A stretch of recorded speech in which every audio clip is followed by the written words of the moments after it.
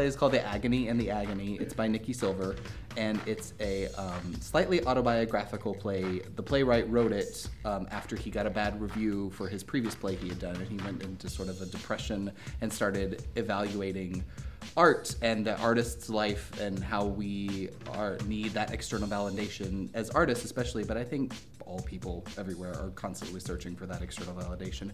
That being said, it's all told through the hilarious lens of a sitcom style kind of exploration of these issues. So I always like to refer to it as tonight on a very special episode of Will and Grace.